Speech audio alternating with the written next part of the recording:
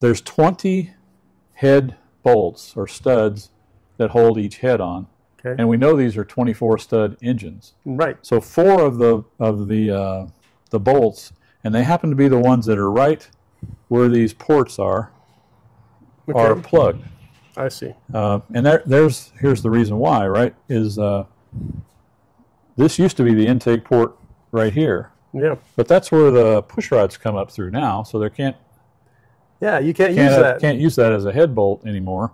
Mm-hmm. So they plug the head bolts on the original motors were, there's one right here, but there are also some right here. Mm-hmm. So that has to be plugged so that there's room to run the intake port.